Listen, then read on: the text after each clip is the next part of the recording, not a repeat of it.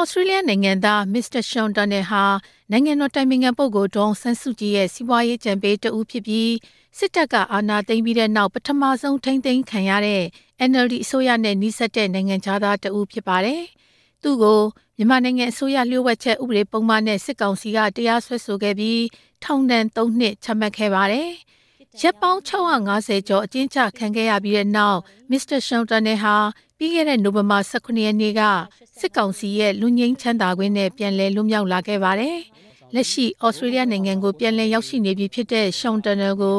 RFA ကဆက်သွယ်မေးမြန်းခဲ့ပါတယ်။ I'm very good since being released.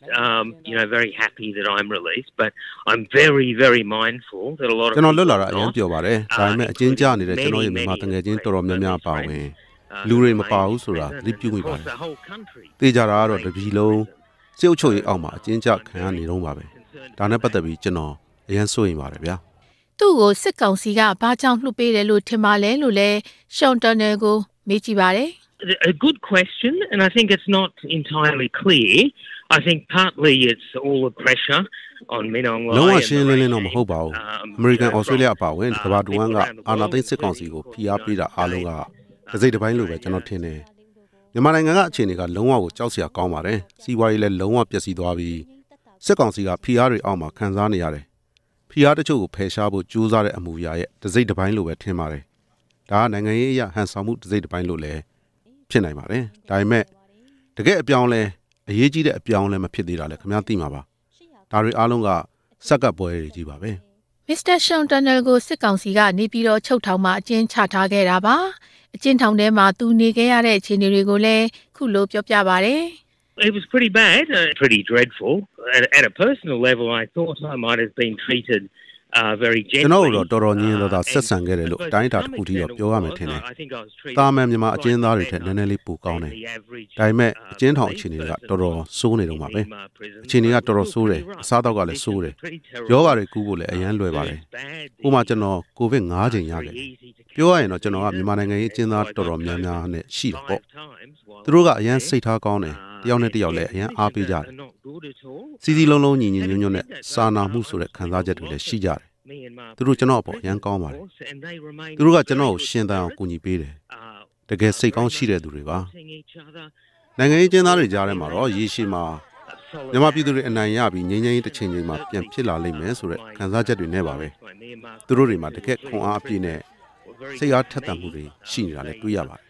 နေပြည်တော်အချုပ်ထောင်ကိုမပို့ခင်မှာ Mr. Sean Turnell ဟာစစ်ကြောရေးစခန်းတစ်ခုမှာ2လကြာနေခဲ့ရတယ်လို့လည်းဆိုပါတယ်။အဲ့ဒီအချိန်တုန်းကသူ့ကိုမိသားစုနဲ့နောက်ထပ်ဘယ်တော့မှတွေ့ရမှာမဟုတ်ဘူးလို့ချိန်ချောက်ပြောဆိုခံခဲ့ရတယ်လို့လည်းသူကပြောပြပါတယ်။ 2 months just locked inside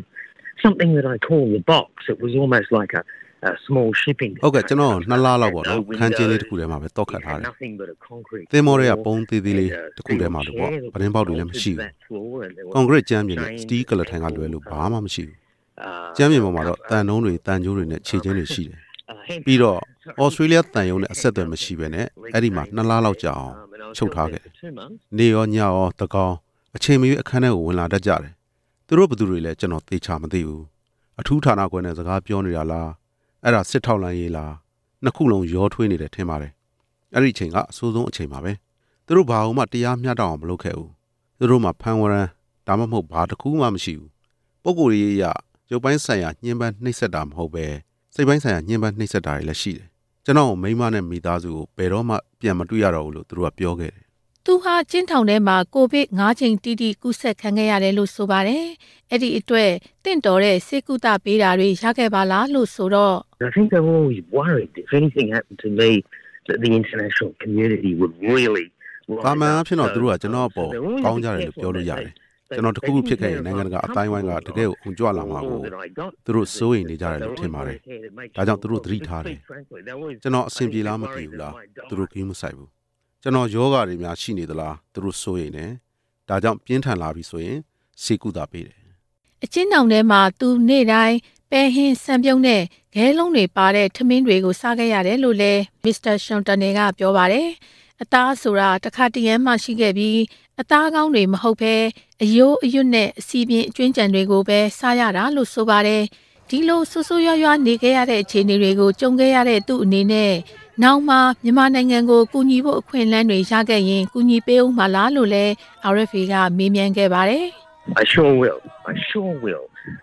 One of the last things said to me as I was being တေးကြတာပေါ့ဗျာကျွန်တော်ကူညီမှာပါလွန်ခဲ့တဲ့တစ်ပတ်ကပြည်နေတာပေးခံရတော့ကမြန်မာနိုင်ငံကိုမမုန်းဘူးအကြီးတန်းအရာရှိတယောက်ကတိုက်တွန်းခဲ့တယ်ကျွန်တော်ကမြန်မာပြည်ကိုဘယ်တော့မှမုန်းတီးလို့မရဘူးမြန်မာပြည်သူတွေကိုချစ်တယ်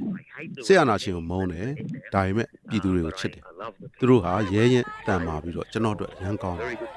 ပြီးတော့ကျွန်တော်တတ်နိုင်မြဆက်ပြီးကူညီဖို့လှုံ့ဆော်သွားမှာပါခင်ဗျာသူ့အနေနဲ့မြန်မာပြည်သူတွေနဲ့အတူရှိနေမဲ့အကြောင်းနဲ့မြန်မာနိုင်ငံဒီမိုကရေစီလမ်းကြောင်းပေါ်ပြန်လည်ရောက်ရှိရေးအတွက်ပြည်သူတွေအားလုံးဝိုင်းဝန်းကြိုးပမ်းဖို့လဲ Mr. Sean Turnell ကတိုက်တွန်းခဲ့ပါတယ်ရှင်။